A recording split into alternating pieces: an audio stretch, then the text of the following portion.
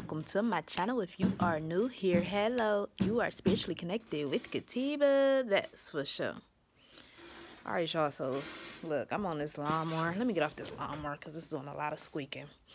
But anyways, so look, this video, I want to talk about my paranormal experiences. I got a part 1 to this where I talked about all of the freaky, creepy things that happened to me in my lifetime. I will put that in the information box or whatever. So if you want to watch this when you're done or whatever, you can find it on my page. So look, I got a couple stories this time. I'm going to start off with my most recent experience. So my most recent experience, I was at an Airbnb. And you can tell this was obviously an older home. It was a townhome. And at nighttime, so what happened? Okay, at nighttime, it was me and my fiance, we was sleeping or whatever, and we heard some walking, some footsteps. Now, mind you, at home and stuff, if she hears something, you know, she's getting up, she's popping up, she's checking the whole house, checking all the doors, walking around, you know, making sure everything is good. So she does the same thing here, and nothing. Nobody, nothing. But it kind of sounded like it was over our head, and there was clearly no attic at this place. So it was weird, but it could have definitely been like walking around the house.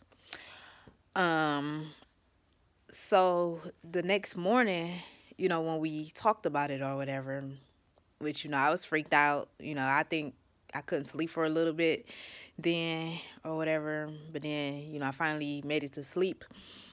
But the next morning when we talked about it, she like, hold on, y'all. I'm sorry, that's so gross. But I just talked about this in my last video, how stuff just be on you and you just don't be knowing until you go and watch the video back. But anyways, I had just got done eating. But anyways, so the next morning when we talked about it, she like, yeah, we had our nieces with us and our son, and she was like, yeah, last night, you know, in the living room, I had looked and I thought I seen one of the kids, and, you know, it wasn't one of them. You know, I realized it wasn't them. So come to find out, you know, it definitely was like some kid, like ghost, some kid spirit in the house. Maybe a family, who knows. But it was definitely some walking going on. Definitely a little kid up in there. And you could just feel the energy. And I'm going to say that Airbnb was super weird because, and I'm surprised we even stayed. Because quite honestly, when we get in sticky situations, we would dip. But it was very late when we got there. You know, we just wanted some rest. So, it was already some freaky stuff, creepy stuff going on with that Airbnb, because in one closet they say it's off limits, and they had like a Bible and some type of letter or something. So that already set the tone that that place was just creepy. Anyways, the next story, I found this quite interesting because, you know, a lot of people talk about, oh, do everybody have souls? And specifically, to be specific, you know, people talk about white people having souls. And if you guys wanted me to answer that, I would say yes, everybody has the opportunity to have a soul. It just depends on the person and if they're meant to have a soul or not. So, and the reason why I know this is because not only people have souls, animals have souls, and even insects have souls. And let me tell you how I know this to be true. So I seen a fly soul, y'all. I mean, not even like the soul, but like the spirit, of the fly. So I killed this fly one day. And this fly like literally haunted me for a couple of weeks. Like, and my fiance saw it too, and I'm like, no, it wasn't all the fly. I had already killed the fly or whatever. And one of my flies in here or whatever. She's like, no, it really was a fly. Like, you could literally see this fly like it was there, and it felt like it was there. It looked like it was there, but when you really look at it, when you see it, the fly is not really there. It was like a white silhouette of a fly. So I killed this fly, and this fly did not want to leave us alone after that for a while. It was crazy. Flies have souls, y'all. So the next story. Okay, I was driving, and I look in my, and I felt like I was being followed. Like, I can tell, like, it's weird in Georgia. I know it's a lot of like sex trafficking and stuff like that. So you just got to be aware, but don't focus on it, because then you'll manifest that stuff right into your reality. But definitely, anytime I felt like I was being followed, I always dipped the cars, got up out of there, So I did that in this case, but it took me a minute because I kept getting stuck at lights. So I finally get stuck at a light, and the car is behind me, and it's like a what do you call them? The pickup trucks or whatever. And I look into my rearview mirror to try to see, who is this person? What does this person look like? So I'm looking. The car is right behind me. So usually when a car is right behind you, you can see exactly what that person looks like. Their front window was not tinted at all. So I'm trying to make out the person, and I couldn't.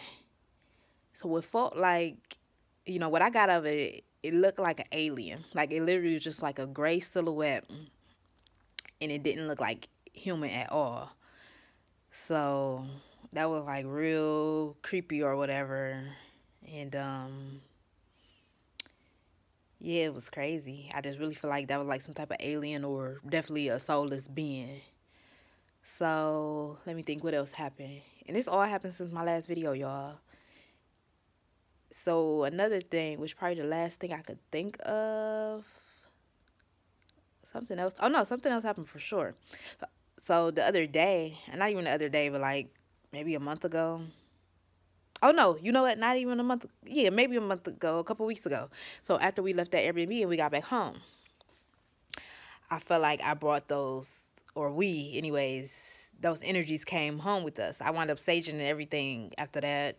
Opened all the windows, saged the whole house down, even my garage. So I had to run back in the house. We was leaving, and I had to run back in the house to get something or whatever.